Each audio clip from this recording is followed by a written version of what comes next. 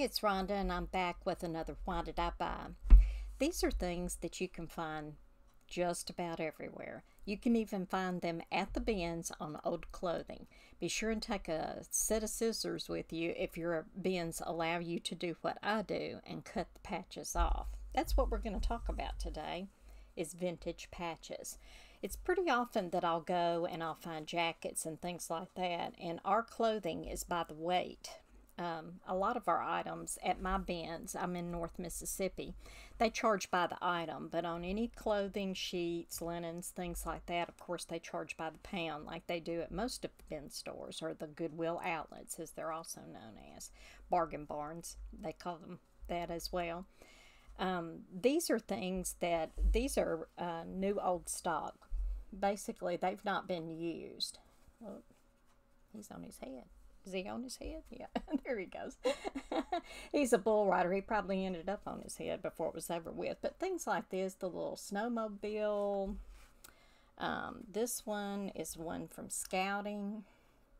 And as you can see, they haven't been used. These are all embroidered. And they are old, they're new old stock, basically. You know, is how you can list them in there. What I did was, there's a lot of them that I pulled off of clothing, and I will reveal that that's been used, you know, and I'll put that in my description and things. But there's a lot of them that you can just buy in lots at some of these yard sales in particular. But I did buy some on an online auction.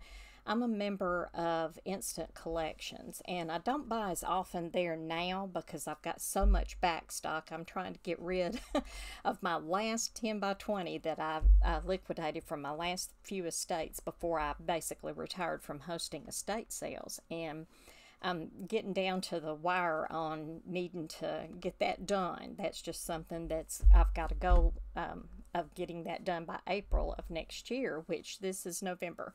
So hopefully I'll get it done before then. And I could do that if I just dumped everything off. But I'm kind of purging and going through things. There's a few things that are personal items in there, and so I'm going to move those around.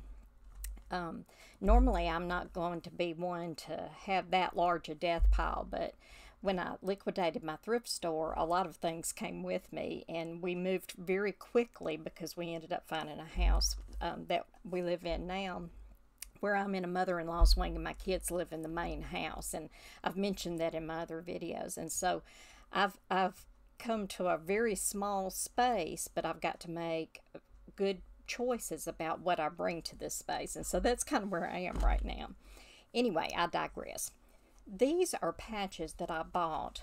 I believe it was directly from somebody that I had bought from before on Instant Collections. And anyway, he's like anybody. He buys things in storage units. He buys things in bulk. He has people, he lives outside the Jackson, Tennessee area, and he has people to contact him directly from years past that he purchased things in large lots, truckloads, things like that. The short story is that his health is not as good as it used to be, and he's getting quite a bit older. He's quite a bit older than I am. He's almost old enough to be my dad, which would be late 70s, early 80s. And so his name is William, and William got to where he was just liquidating a lot of things that he just wasn't passionate about anymore. He had some things that he wanted to resell, but he likes the horse trading and things like that. And so he asked me, because I had bought quite a volume of things over the years. I've bought decals from him in volume like that. I've bought pin backs, like the vintage pins, lapel pins and things like that. Paper products, a lot of ephemera I've bought from him.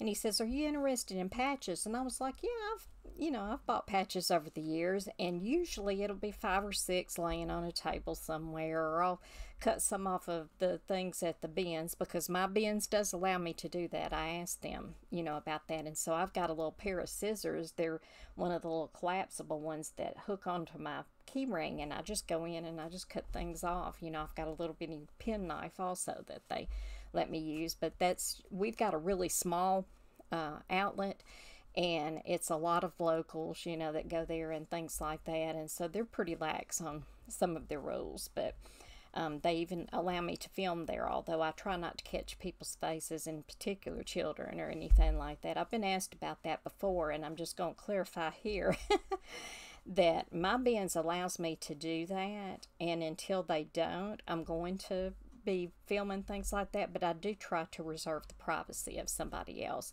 Most people could care less. They want to be on the camera, frankly. So, but I go in there and I'll cut these things off and things. So I was explaining to William, I said, yeah, you know, I've got some and they're used. He said, well, I've got a boatload of these things. And he started describing.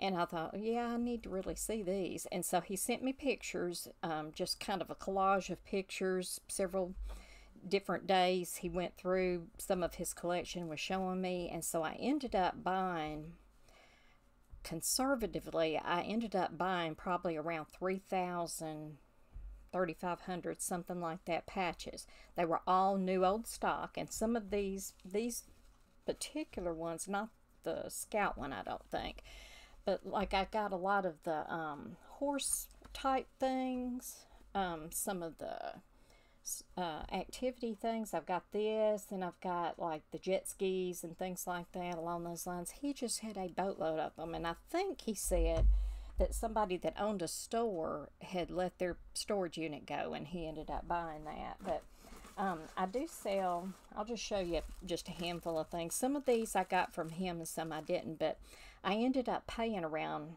I think it was around $350 for the whole lot. That's all he wanted for it. And so that was kind of a steal. But I've got things, I put the separate ones, like if there's multiples, I'll put it in the same Ziploc bag. And then I store it. I salvaged these, you're not supposed to sell or use them for other purposes, the priority type of packaging and things like that from USPS, but I saw a bunch of these on the side of the road one time, and they really didn't look in good enough condition for me to want to send some of my inventory to somebody in. So I salvaged these, and I'm actually recycling these, and I'm using these just like you would a hanging file. As you can see, they're all, they kind of came to me this way. Some of them were torn, some, you know, whatever, but I kind of salvaged those because you're really not supposed to throw those away. You're supposed to turn them back into the post office if you're not going to use them, if you've over, you know, purchased them or anything like that. These are free from the post office, but I would encourage anybody to use them for the purpose that they were for, because that's why our shipping prices are so high, is people are not using them for the proper use. But these were things that really weren't going to be a legitimate shipping item. It wasn't going to be something, and it was going to be tossed, and so I decided to recycle it. And what I do is, you know, I've just got it in here because all of my patches are in one place now. I've gotten it down to where I've got one banker box full of them. But I had them divided into like odds and ends, and I'd have one that says military, one that says like bull rider, you know, for these, things along the lines of the scouting ones, car and motorcycle. In fact, I'll show you some of those. Well, let me show you this first. I get big ones like this. Now, this one hasn't been used. I've already sold one of them. But this, I don't know if I'll have this on this video.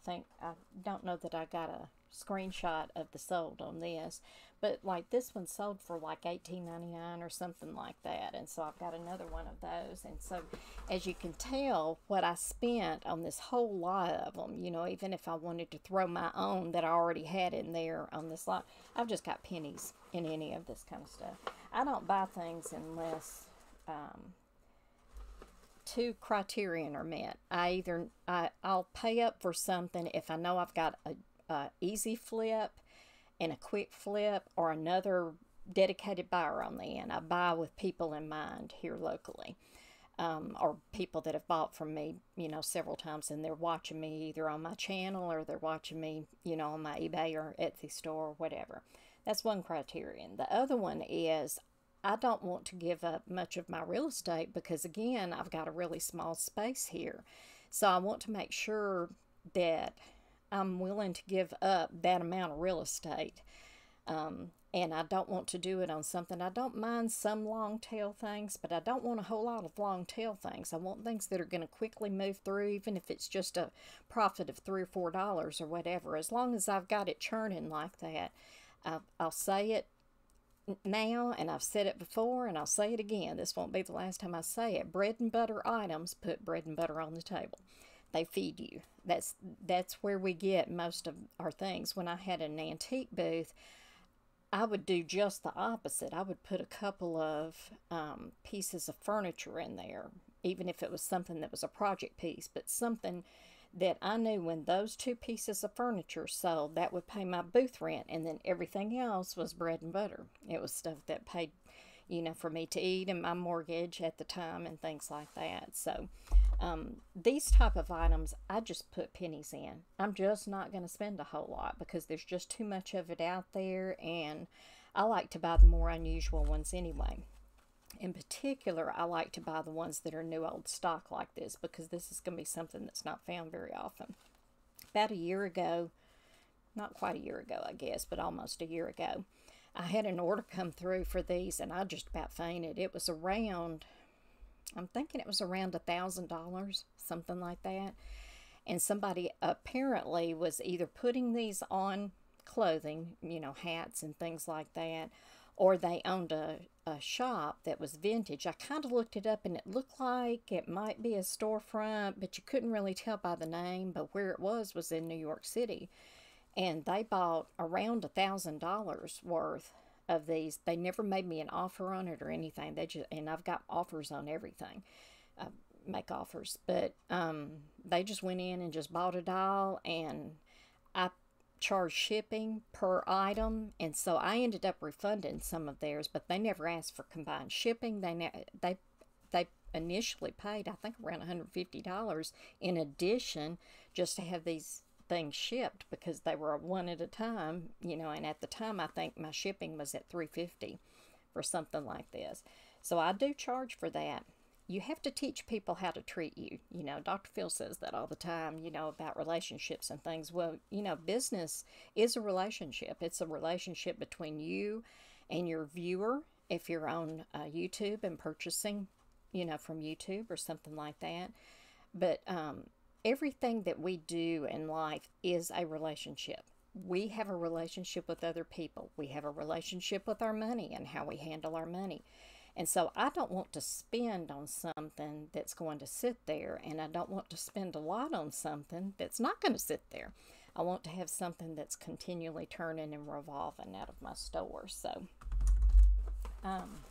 just a few more of the little items. I've even got things that are just like soccer related, along those lines. Let's see if I can get it to where you can see it. American flag. These sell quite well, actually. Around election time, they really sell. Got things that I don't know. Now, this one's a CSI, but there'll be things that I don't even know what they are, and I just put it on there, or I use Google Lens and go, oh, okay, well, it's that kind of thing. My orthodontist loves me.